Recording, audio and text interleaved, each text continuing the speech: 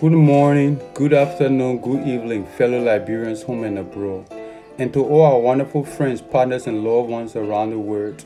Wherever you are at this critical time in our human history, our thoughts and prayers are with you. You're welcome to another edition of Liberia Rising, and I'm Sam-Abel Gbinsay. Today I want to talk about the power of history. The power of history. I don't want to go into the definition of history and all that. I know a lot of Liberians, you already know a lot. You know book, you are highly educated. And that's one of our problems in this country. Probably you could even give me a history class lecture. And some of you probably know better than I do. So that's not what I want to dwell on. I want to come from another perspective of history, which is so inspiring, which is motivating, which will help us. I want to talk about the power of history. Most time we talk about history, the study of past, present, event, blah, blah, blah, all the kind of thing.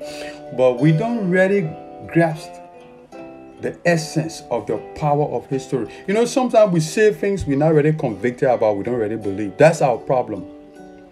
But I want to inspire you in the power of history. And I want to take from Joshua chapter 22, from verse 11 downwards. I will summarize, but then I will take two verses. The children of Israel have captured the land, allocated the land between tribes.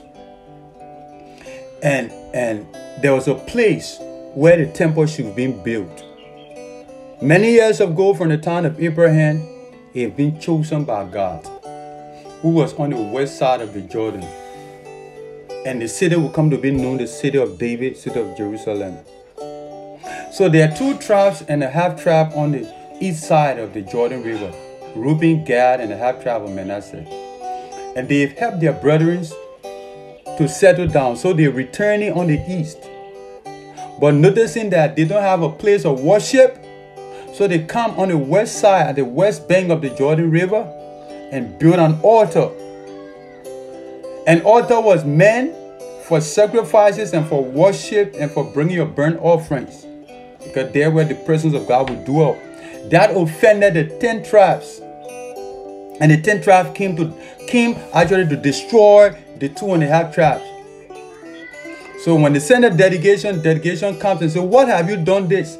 Have you forgotten so soon you are about to turn away from God and follow other gods and worship other gods and worship false gods?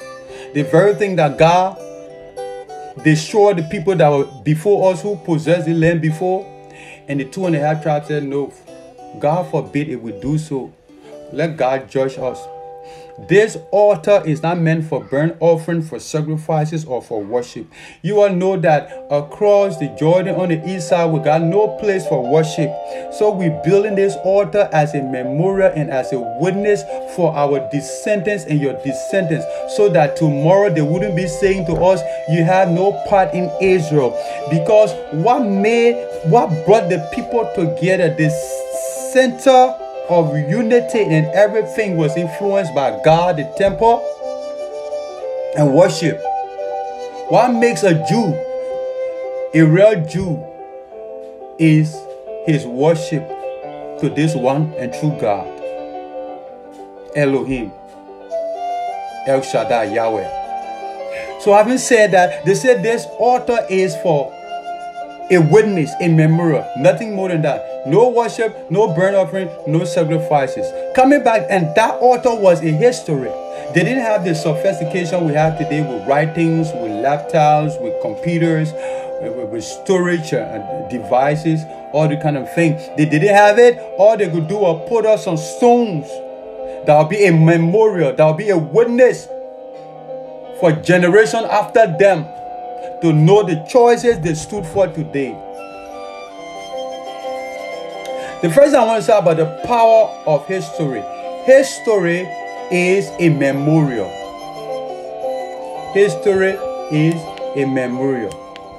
Guess what? In Joshua 22 verse 27, they say we're setting this altar up as a memorial. It will remind our descendants and your descendants. The people live there today with tomorrow in mind. How good was it of them? They live today knowing that tomorrow depended on the choices they made today. When we live our lives, when we make choices and decisions, when we make policies, be it in the private sector, in government, in the public sector, even in the church, when we build empires, do we do that with tomorrow in mind? When we gather wealth for ourselves, do we do that with tomorrow in mind? When we make policies, do we do that with tomorrow in mind? You say it's so pathetic and disheartening that we can live today without the slightest idea of the generation to come. When we pass bill, policies, decision making, principles. How can we live today without tomorrow in mind? What will our descendants be reminded of when our generation is mentioned? When they mention this generation, what one thing can they point to and remind them of us? What is that unique thing that will identify with us?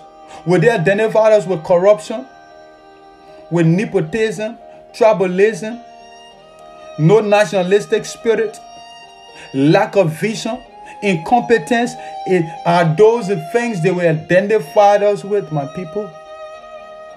What is the power of history teaching us? What has it taught us? What have the years of war, the massacre, more than 250,000 people lost their life, the mayhem, the destruction, the rape, the violence, and the crime?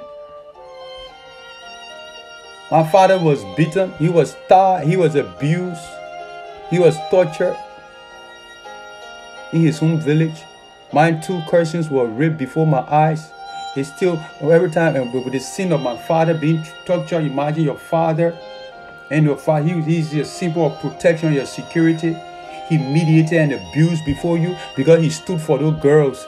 And he said, you can't have them, you can't have them. And they had to subdue him in such a manner that's the only way they were able to get those girls.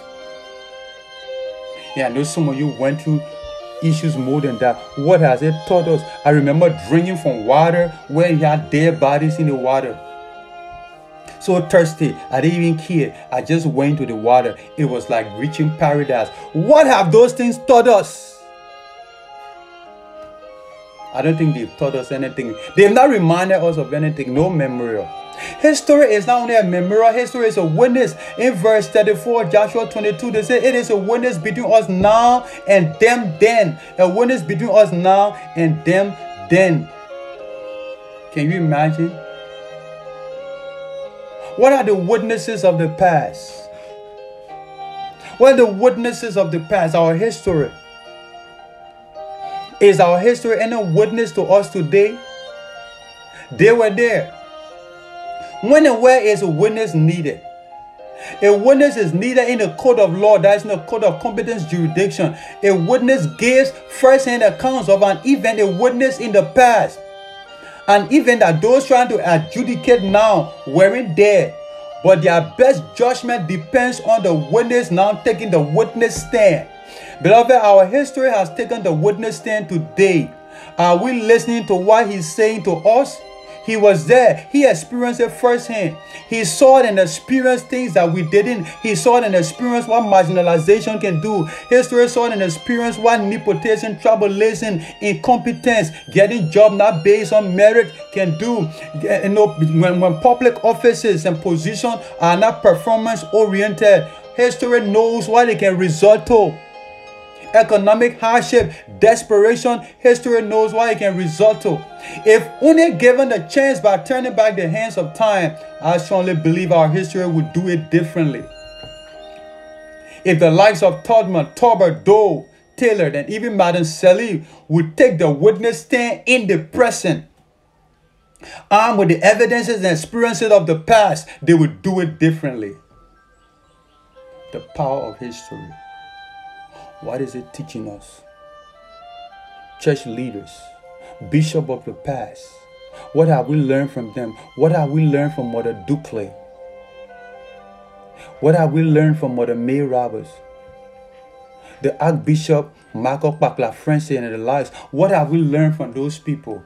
We are pastors and church people. What have we learned from our politicians? What have we learned from the leaders who try to do well, who begin well, but they didn't end well? There's a memorial and there's a witness.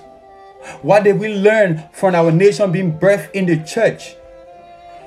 We can be a secular state, that's all right, but you got to know where you come from. That's the only way you can know where you're going. What did we learn from the origin of Thanksgiving and national fast and prayer? What did we learn when back then Muslims and Christians would go to the same school, no problem? I had some good Muslim friends on the mission school with me. Today they are still Muslim. They were not compelled to be Muslims, to be Christians. What did we learn from leaders whose leadership were undermined back then? Today, instead of promoting freedom of worship, we are promoting religion. What have we learned from those things? What is the witness and the memorial? That's the power of history. Liberal rising is possible and it works. If we understand the power of history, history is a witness, history is a memorial. If this video and other videos continue to be a motivation, inspiration to you, you can like, you can share, you can leave your comment. God bless you. It has been Sam-Abel Gbinsay.